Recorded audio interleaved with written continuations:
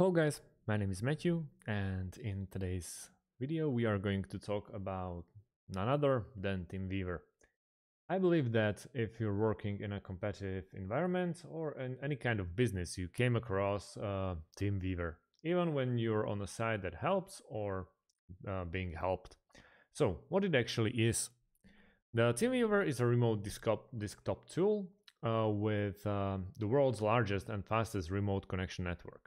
This is the only tool you will ever need to keep up with all your computers, servers, and devices at your fingertips. The only enterprise remote support tool you need for industrial grade remote control, desktop sharing, online meetings, network monitoring, malware protection, and secure file transfer between computers.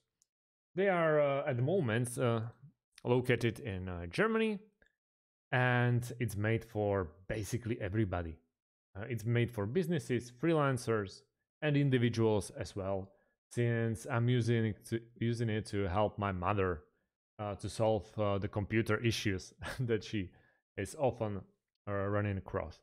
You can run it in your web browser, also on your mobile phone, and on or install it in your Windows or Mac.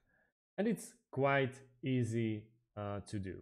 You can either download it or buy it. If you're a company, you would need more features and more channels where you can simply log in into the account and you are good to go, and you can help on the meeting, you can help your employees or many more people across the globe.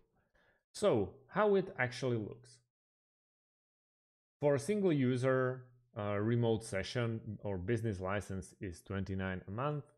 Then we go to 59 and the peak is 129.90 a month, which is actually not that bad. And yeah, you can always do amazing stuff with TeamViewer. So let's check it out. When you download it, you'll get into this pretty nice window of TeamViewer.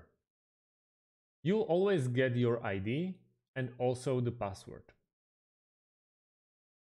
So, if you're in a situation where you need help and you need someone remotely checking up your computer, what you do, you are going to copy paste your ID and give them your password. Easily, if the password is too hard, you can just reload it and create new random password, as you can see. And then you will send this to the guy on the other side, and he will be able to log into your computer remotely and work from it. So that's our first option on the left side, which is remote control. Then we have remote management. We can create a meetings. We have computers and contacts where you really need to sign in first. Then we can also chat with our employees or customers. And that's for business option. And then augmented reality, where you exactly just scan the QR code. Then getting started and more solutions. But let's make it really big so you can see what all we can do. But basically everything is under one roof. How to connect it? We are back on the TeamViewer site, and when we click on download, we simply have to decide if we want like 64-bit version or 32-bit version. 95% of you will go with 64-bit version because that's the most preferred bit format among the Windows. Obviously, they can already sense like if you're logged from Mac or TeamViewer or from Windows. But if you need to do it manually, on the top you have all the options: Mac, Linux, Chrome OS, which is an extension, Raspberry Pi, Android, and also iOS. So you can join mainly to the chat or to the meetings.